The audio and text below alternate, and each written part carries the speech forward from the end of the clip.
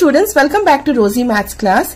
In this video, we are going to solve question number 9 of Figure It Out given on page number 73, chapter 3 number play. This question is based on Collatz Conjecture that you have learnt in 3.10.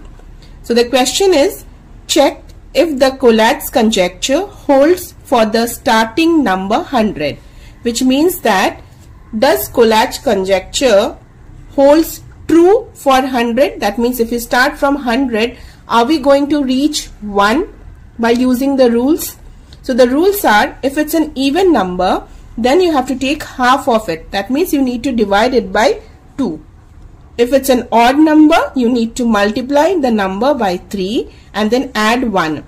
And you need to go on continuing these steps till you get the number 1.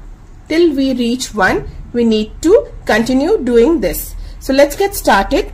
First, we will start from 100. That's an even number. So take half of it. Half of 100 is 50. 50 even number. Half of 50, 25. 25 is odd number. So we need to multiply by 3 and then add 1. So 25 into 3 plus 1. 75 plus 1 is 76. So that number would be 76. This is an even number. Half of this would be 2 3s are 6, 16, 8, 38. 38 even number. Divide by 2. That would be 19. 19 is an odd number. So multiply by 3 and add 1. So you would get 19, 3, 57, 158. 58 even number. Divide by 2. That is 29. 29 is odd number. So 29 into 3 plus 1. 9 3s are 27, 2, 3 2s are 6, 7, 8. And that would be 88. 88 is even number. So that would be 44. Take half of it. 44 even number. Divide by 2, 22. Even number. Divide by 2, 11. 11 odd number. 11 into 3 plus 1. 11 3s are 33 plus 1, 34. 34 even number. Divide by 2, 17. 17 odd number. So 17 into 3 plus 1. So 51 plus 1, 52.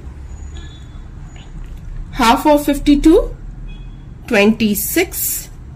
Even number. Half of 26, 13. Odd number. 13 into 3 plus 1.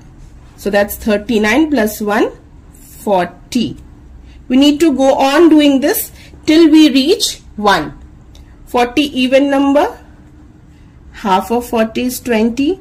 Half of 20 is 10. Half of 10 is 5. 5 is an odd number. So 5 3s are 15 plus 1, 16. Even. Half of 16, 8. Half of 8 is 4.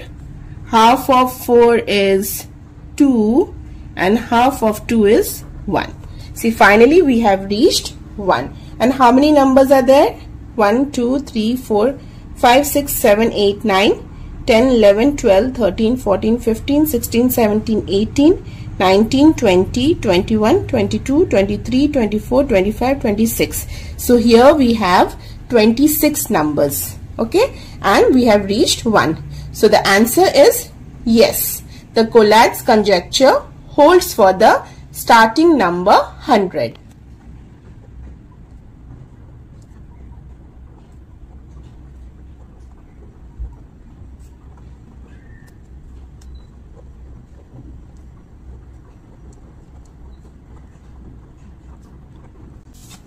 This is a very important question from the exam point of view. Hope you find this video helpful.